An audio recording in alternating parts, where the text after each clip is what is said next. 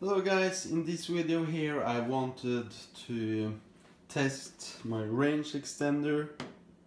I made this basically from a pizza box and some aluminium folium or aluminium foil, and in my first test I got around 270 meter more of range than without it. So I'm definitely also going to buy a more professional or a finished made product, a range extender like this, the same concept, because I can't really travel around with this paper box and it's probably going to fall apart. In this video here I'm trying to get the Spark to fly 1 kilometers away from me. I bought this in Europe, so I also think the controller got some limitations, and because without the range extender I'm basically losing signal between 400 and 500 meters.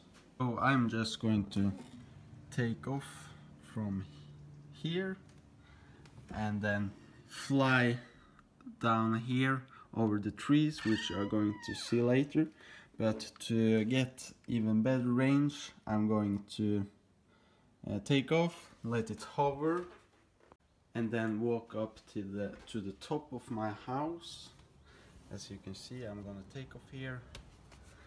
Then I will have a better visual and I'm gonna fly out in the distance. Also, I will be using a OTG adapter and having my iPhone in flight mode to even get a better range and not get any disturbance from the phone. So yeah. So I will speed up some of the video here because it's not that interesting to look at. Here I'm standing at the top of the house, which is probably giving me better range because it's pretty far away and you also have a lot of trees in the way. So here it's I'm flying in sports mode, so the footage is like really shaky back and forth. So I speed it up because it's really not that nice to look at. And when you are in sports, you also get feeling when you lose the signal. And here I'm slowing it down, and this is right before everything lags out and most of the signal is gone.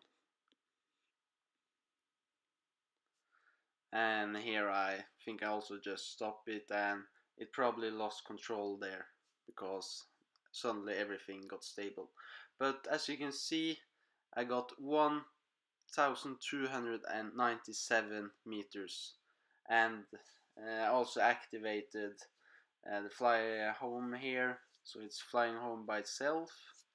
Because when I turn it around, it also drops a lot of signal. I'm not sure if the range is better when you're going from than if you are if the drone is faced to yourself, if you understand what I mean. And it's just returning to home by itself, and it was really windy, so it was going around 30 kilometers an hour. And somewhere here I'm just taking over control and landing it by myself.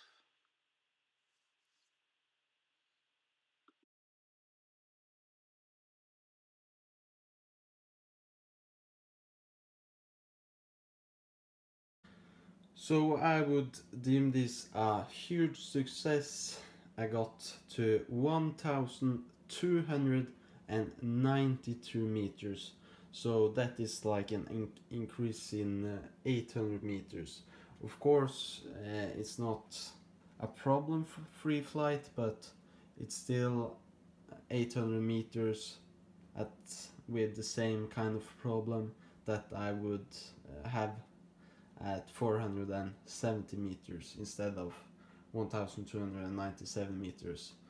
So it will be interesting to see, to test when I get, because I'm going to order some manufactured ones to see if they are better, because they would probably be easier to travel with, and it doesn't look too professional to use a pizza box as a range extender, but yeah, it works. So if you want a little bit more range and be more comfortable with your drone, I would definitely try to make something like this. And the only downside I would believe is that it's gonna make the signal a little bit more directional.